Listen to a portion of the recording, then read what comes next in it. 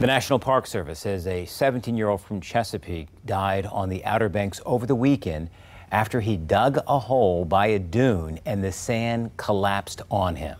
And now lifeguards are warning folks not to dig large holes. News 3 reporter Brendan Ponton explains what you should know before heading to the beach. Lifeguards here in Virginia Beach say holes should only be as deep as the knee of the shortest person you're with, and they say you should cover up all holes when you're leaving.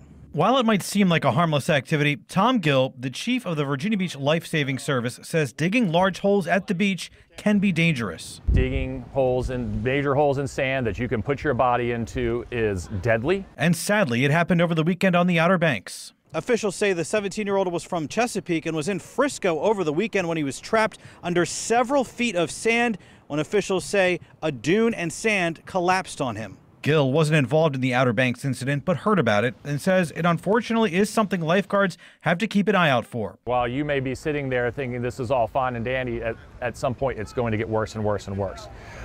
If you're next to a dune, even worse, because then you're just going to have that much more sand coming on you in an instant. Gill says lifeguards train in the event they have to rescue someone, which he says takes multiple people and is not easy. You've got to displace the sand. You can't dig it out because when you dig out sand, it's falling right back on you.